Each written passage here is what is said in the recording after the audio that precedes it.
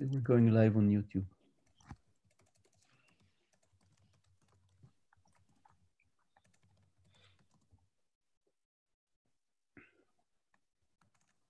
Going live on YouTube.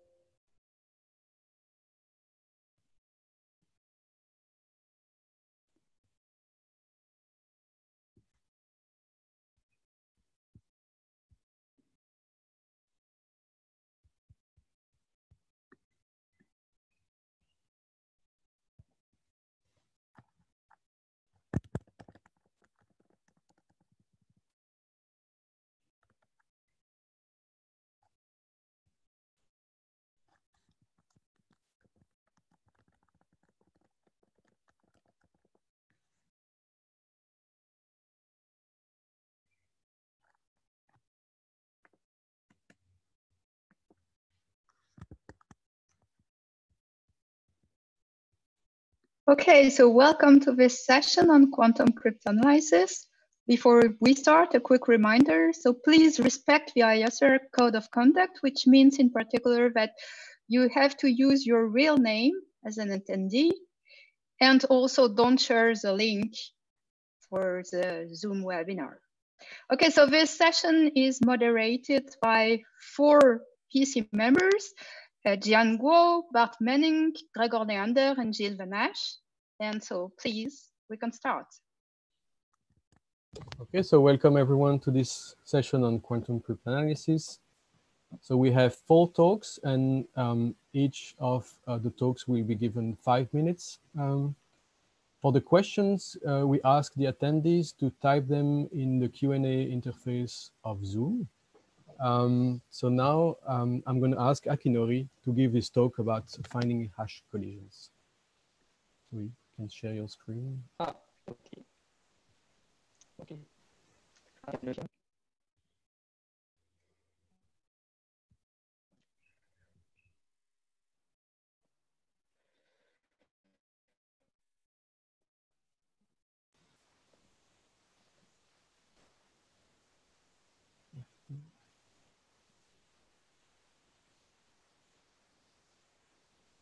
Okay, you can see your screen. Can you see the slide?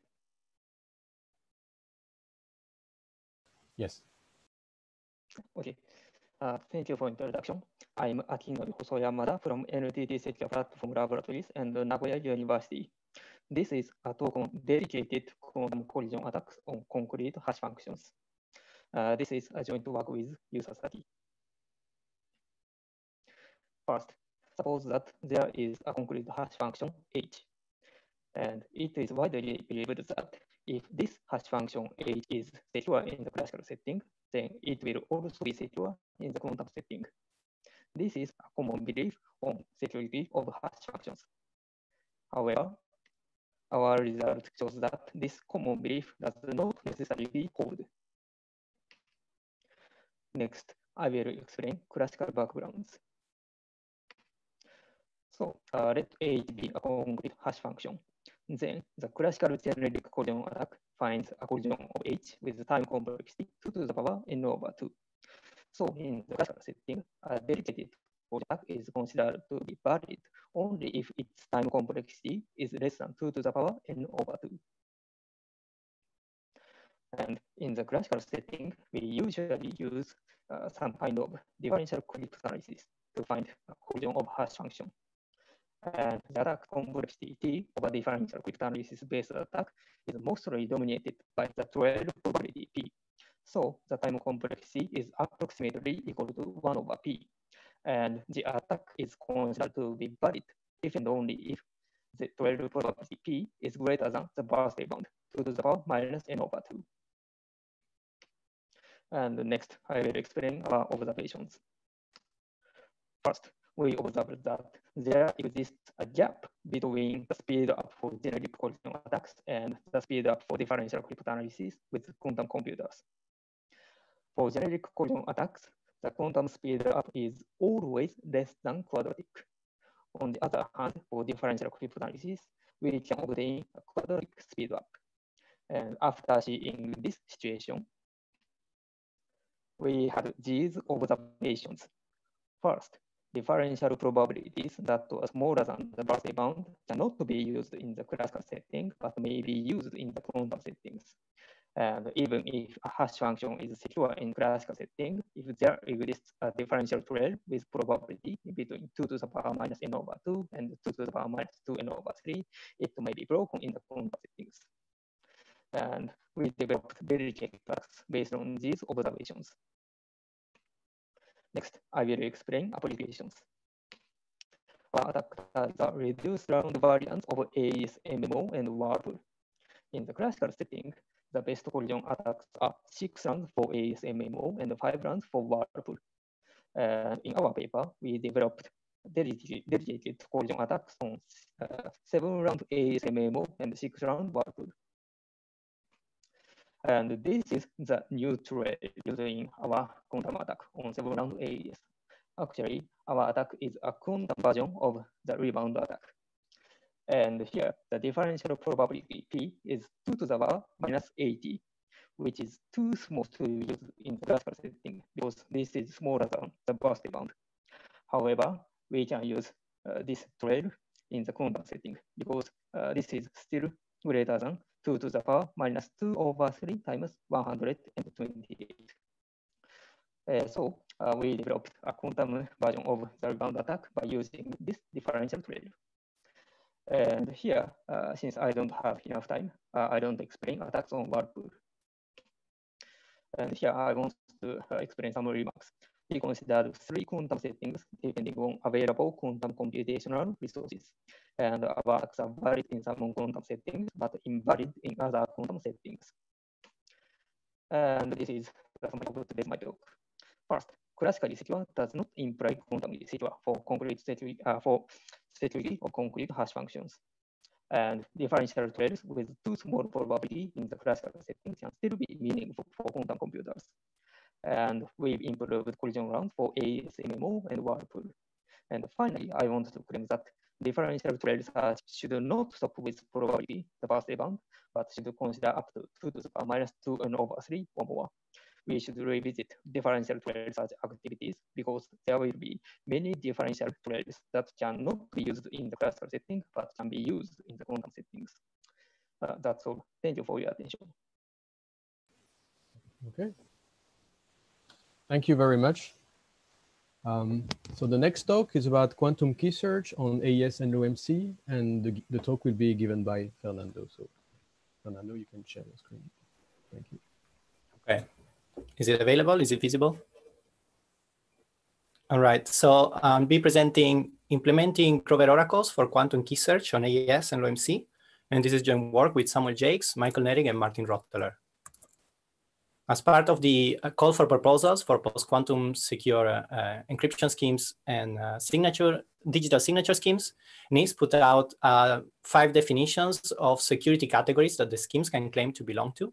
And 3 of these categories are defined based on the hardness of running key search against AES. And in the quantum setting, in particular, running quantum key search, which they consider to be possible only by using Grover's algorithm. The problem with Grover's algorithm is it parallelizes very badly.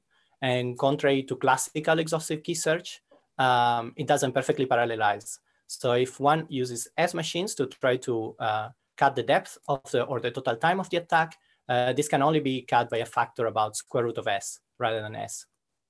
As a rule of thumb, one can consider the cost of running parallel key search using S machines instead of 1 as an increase in gate count or in area of the circuit by around a factor of square root of S. to address this trade-off, what NIST does is that they consider, or they suggest considering gate counts as a metric for the cost of attacks, and they consider limiting the total circuit depth, that can be considered also as the total time that one has to run the circuit, by a fixed max depth constraint. Then to provide concrete numbers for the security categories, they look at quantum circuits for AES by Grassel et al. To do their parallel analysis and estimate these costs. What we observed is that the Grassel et al. Work was focusing on minimizing the total width of the circuit, or in other words, the total number of qubits used by the circuit, and not the depth. And this is because they assume a setting when there is no max depth and they can just run non-parallel unbounded Grover search. So we wonder what would happen if we were to minimize depth instead. To do this, we redesigned circuits for AES, applying the following changes. We changed the S-box into a Boyer-Peralta variant of the S-box that minimizes end depth. We also changed our implementation of a quantum AND gate for a smaller one than the one used by Grassel et al. We changed the way we do key expansion. We use an in-place on-demand key expansion routine that parallelizes the Xbox computations inside the key expansion with the Xbox computations inside the round function. We changed the mixed column circuit. And we also look at various parallelization strategies, and we still try to minimize width while keeping maximum success probability. Finally, we implemented all of this in Q#, and this was so that we could run unit tests on the code, so we know that we implemented AES, and we could easily modify the code and also get automatic circuit size estimates. Now, the paper has lots of tables and comparison between different cost metrics and different previous work, but here I'm presenting basically the table that NIST presented in their call for proposals, updated based on this work finding. And in particular, if we look at the approximation column, this interpolates the results for the different values of max depth. And we can see that we, in some sense, cut the cost in gate count of the attacks by about 13 bits throughout the categories. Of course, this is still a black box attack, so it's still a hugely impractical attack, but given the security definitions, the security categories, they can be updated like this. Also, we look at LOMC. LOMC is a family of block ciphers designed for having very low multiplicative complexity, and they are used as part of the PICNIC digital signature submission. And in particular, a key recovery attack against LOMC can result in an attack against PICNIC. So we decided to cost how much quantum key recovery costs, and we ended up finding that it's more expensive, to the best of our knowledge, it's more expensive than AES in terms of gate count. And this is mostly due to the key scheduling procedure of LOMC, which is much bigger in terms of quantum gate count than the one for AES. Finally, for future directions, the obvious ones are improving the AES and LOMC oracles by either using automated compilers or quantum compilers that are there, or other techniques. For example, for LOMC at Eurocrypt 19, there was a new design that should reduce the size of the key scheduling in a quantum implementation. Also, we could redo this analysis in the surface code setting where there are different constraints, and that could have an impact on the numbers. Also, many of the post-quantum candidates do a quantum cryptanalysis that includes Grover, but not all of them are keeping max depth as a factor in consideration. And so it would be interesting to see what happens to the schemes if they were to try to do a similar analysis. Another consideration is the fact that qubits are not free. So maybe adding a constraint like max width could be interesting, because for many of the categories, it might mean that only low probability attacks can fit within max depth and max width against AES. So maybe that should be considered. And finally, we didn't investigate anything in a multi-target quantum attack setting. So that could be also something to look at. Thank you. Okay, thank you very much. So the next talk is about optimal merging in quantum K-XOR and K-sum algorithms. And the talk will be given by André. So André, the floor is yours. Thank you. Share your screen. Yeah, if it works. Yes. Okay. Do you see my screen? Yes. Sorry? Yeah? You might want to enlarge this. Yeah, it's going to be. Okay. Okay. So this paper is about a class of quantum algorithms based on quantum search that solve generalized Bosley problems. So K-XOR, K-sum problems. So as I have only 5 minutes, I'm going to take my favorite examples. K is going to be equals to 4. And we're going to take a random function that produces random elements, and we want to find a sum of these elements that goes to 0. I'm going to first focus on the problem where this function is n-bit to n-bit. So we have expectedly many solutions. But the problem is also very interesting where there is, for example, only a single solution expectedly. So the classical idea that we use to solve this problem dates back to Wagner's algorithm, and it's the following. We're going to query first to build lists of elements. We're going to query h of x for many x's. And we're going to take lists of size 2 to the power 3 because this is optimal. And then we're going to repeat an operation which consists in looking at 2 lists and computing the list of all sums that have some 0 prefix. And if we repeat that, we can increase the number of zeros that we have. And in the end, we have a full 0 prefix, which means we have this sum to 0. So in the case of k equals 4, we take 2 lists of size 2 to the power 3. We merge them this way into 2 lists, and we want an n/3 bit 0 prefix. And then between these 2 lists, we expect to have a collision with high probability because we only have 2 n/3 bits to put to 0. So our initial problem was how to use to design good quantum algorithms for that. And one of the best tools we have for this kind of problems is quantum search. So we wanted to use quantum search basically in this tree. Here is an idea, and actually it's a classical idea. We want to use quantum search, but then let's use classical search, and let's rephrase the algorithm in a way that is amenable to classical search. So we're going to build the list in a different order. We're going to build parts of the tree, the list that I put in blue here. And then we're going to do a search. And this search is a search among the elements of L1, this list at the lowest level, for an element that yields ultimately a solution in L0. If we stream the elements of L1, then we stream the elements of L1 join L2. And if we do that, we stream the potential elements of L0. And it turns out that since it is an exhaustive search among L1, then we can replace it by a quantum exhaustive search. And we have a square root speed up on quantum search. But if we want to do that really efficiently, then we need to somehow rebalance the tree because the blue lists still need a time 2 to the power 3.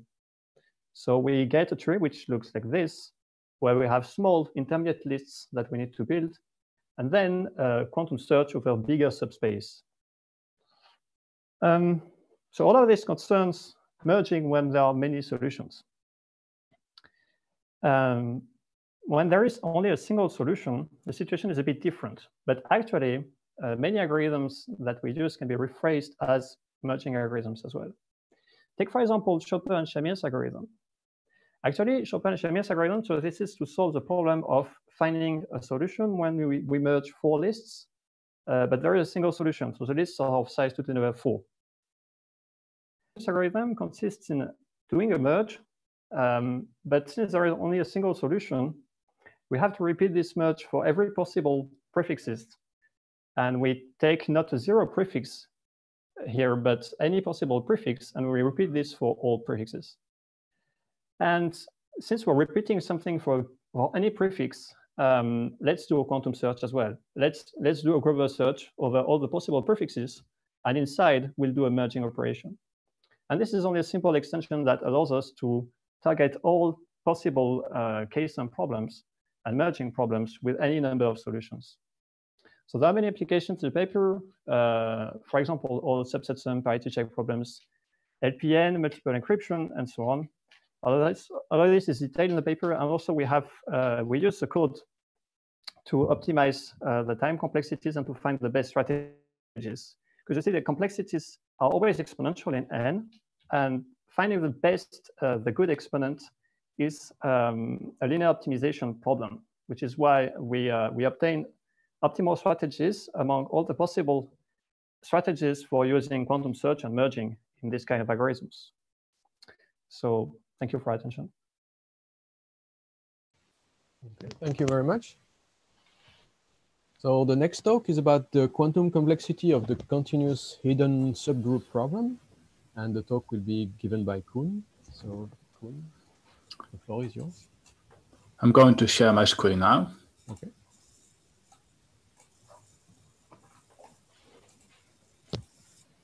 Great.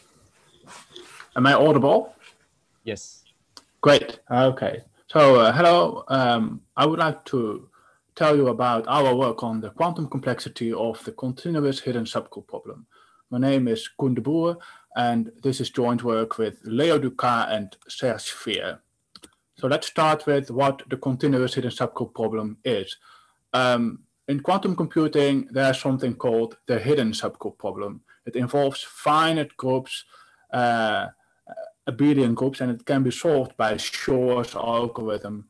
The continuous hidden subgroup problem is a generalization of it. It also includes infinite groups, like R to the power m, the real vector space. The continuous hidden subgroup problem actually reads as follows. It's about finding an approximate basis of the period lattice of a sufficiently nice periodic oracle function. So in pictures, it looks like this. This is the periodic oracle function, and we would like, after finitely sampling this oracle function, we would like to find an approximate basis of this lattice, the period lattice. Why is the continuous hidden subgroup problem important for us? Well, if you can solve the continuous hidden subgroup problem, you can also compute unit groups and class groups. And from there, you can find mildly short vectors in ideal lattices of certain cyclotomic number fields. And it was long believed that finding short vectors here is as hard as finding short vectors in arbitrary lattices.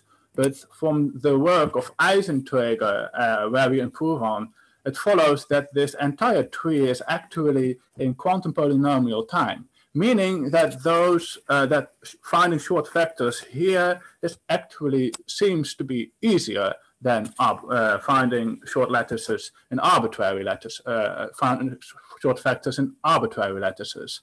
Okay, so our contribution, we simplified the algorithm and we refined the analysis of Eisenträger et al. To be specific, our analysis is quantified. So our complexity is with explicit polynomials and dependencies on all parameters. And also our analysis is modular. It has it consists of independent parts. So that makes it easier for future researchers to specialize and improve. A summary of our result looks like this. If your periodic oracle function f doesn't have a too large Lipschitz constant, the algorithm requires those resources. And here m is the dimension of your hidden lattice. The main technical challenge in the analysis was to bound the errors caused by discretizing and windowing the Fourier, the continuous Fourier transform, because the algorithm involves a Fourier transform. We would like to apply a continuous Fourier transform because the function is a real function on a continuous domain.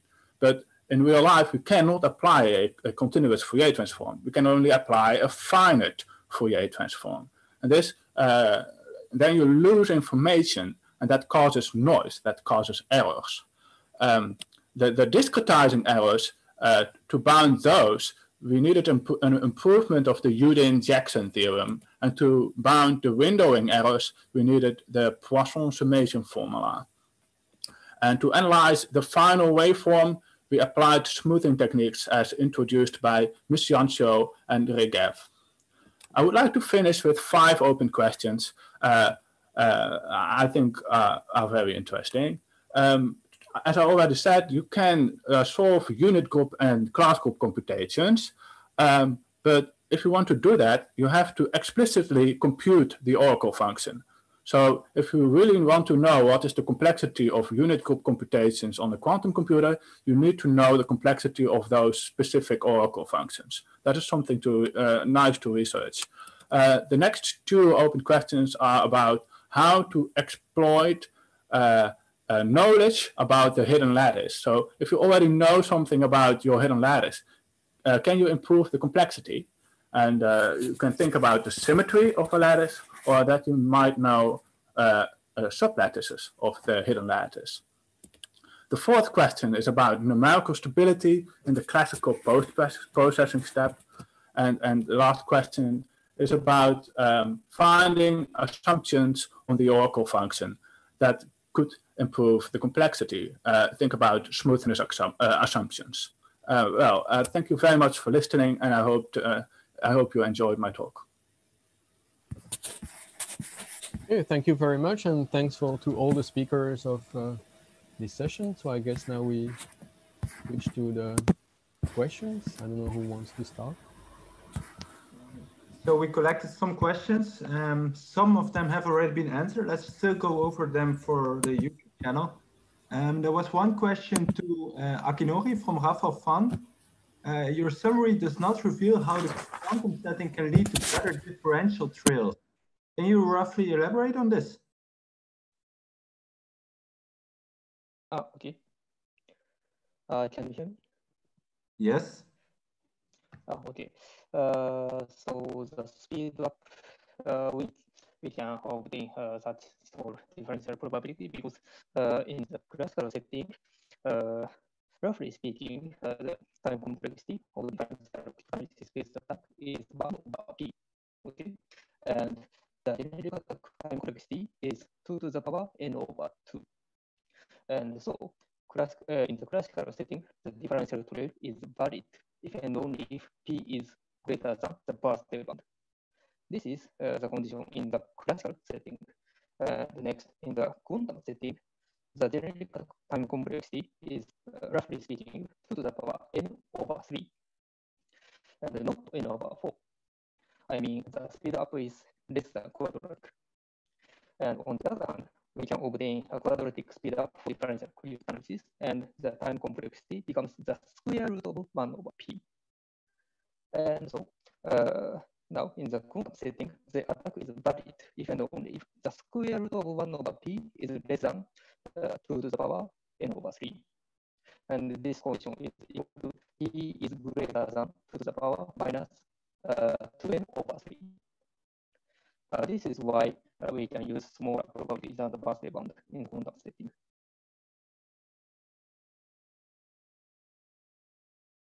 Okay, thank you. A question to Fernando from Jan Botti. Which structure, the S-box, the mixed column, etc., turned out to be most difficult when trying to reduce the depth? And also, how is the trade-off between width and depth handled? Mm-hmm.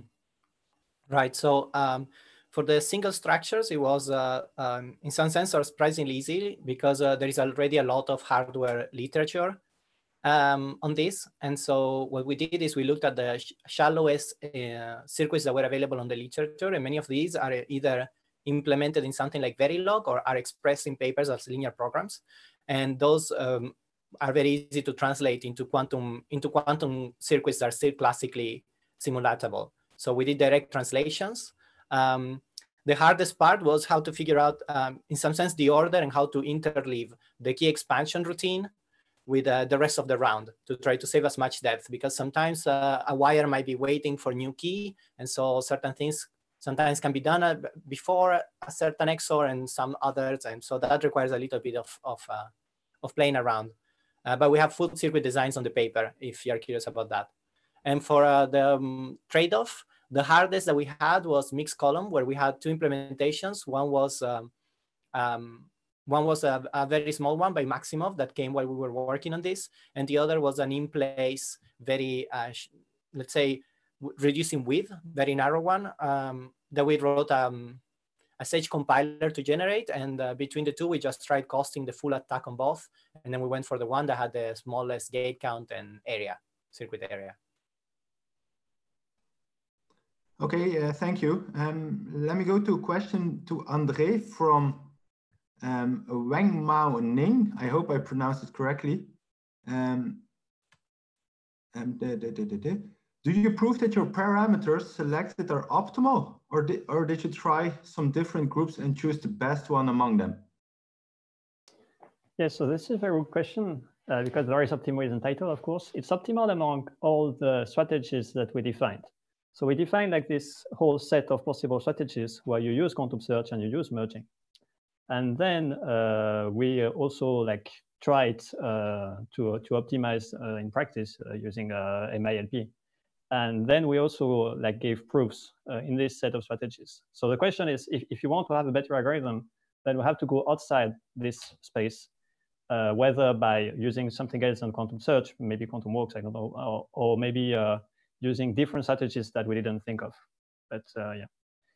Okay, there is a related question from the same person in Shamir 2012 dissection algorithm. I'm not familiar with it, but their partition is biased. The list sizes are different. And there are also other papers discussing the way of choosing the list size. How about yours? So I'm not sure what it refers to. So I'm afraid. So we can like.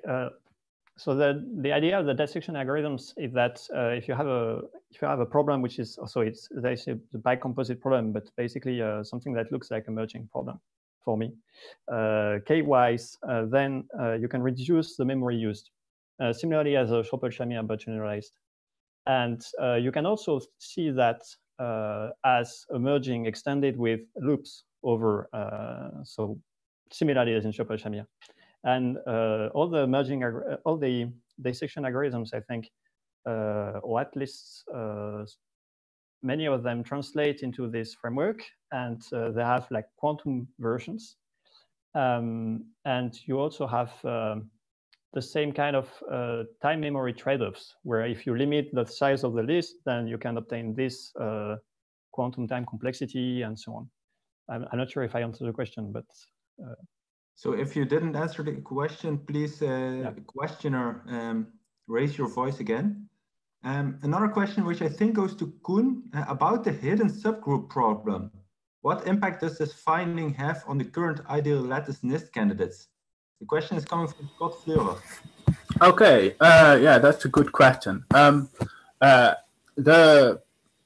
The result actually does not affect crypto approximation factors of shortest factor problem. It only shows that we apparently that ideal shortest factor problem is apparently harder for higher approximation factors. So for a linear or polynomial approximation factor of the shortest factor problem, there's not really a direct impact. Does it answer the question? I cannot answer that, but I hope it answers the question. Otherwise, please ask it again. Yeah. Let's see if I have another question. Did I miss some question? A question from Frever Kouteren to Fernando. So the security level of NIST1 has now changed. So some crypto. Oh, my screen is moving. Question from Frey to Fernando. So the security level of NIST1 has now changed. So some crypto systems that were not NIST1 are now NIST1. I think it's more of a joke, or? Well, in some sense, everybody that had a scheme running for NIST, if they believe in our tables, are more secure for free. But yeah, the change is small, but it might be if anybody was doing a cryptanalysis up to that level of detail and they care about the generic gate count, then maybe yes. But there are many aspects. It also depends on the assumption of what's the relative cost of T gates versus other quantum gates and so on. Okay, so there was one question to Akinori, and he already answered this in the chat because the voice is a bit harder. So let's still try to do this once again. Have you considered looking at the SHA-2 family will significantly improve the maximum number of steps that we can find a collision? Is a question from Xiangman Sim. And there's a follow-up question from Caroline Barner. What about SHA-3 or Blake 2?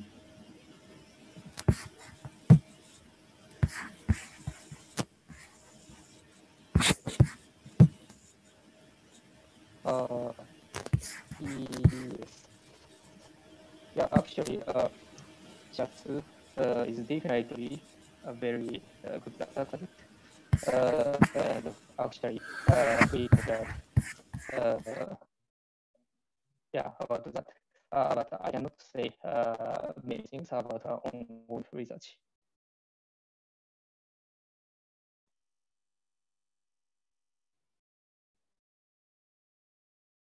Thank you. Are we missing some other questions? I'm looking at the other moderators. Maybe I missed some.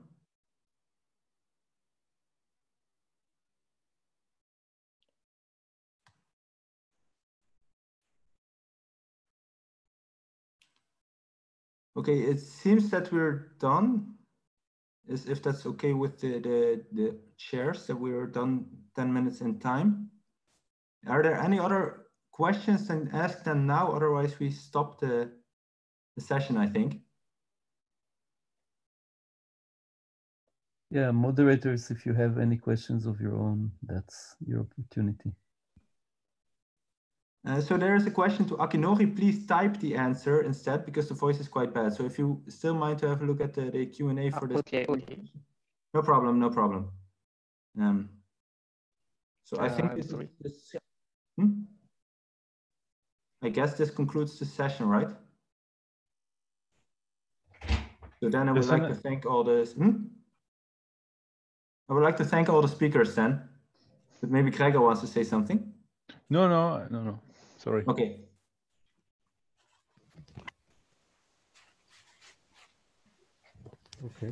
Okay. Then I get I should give the word back to the chairs, or what's going to happen now? Yeah.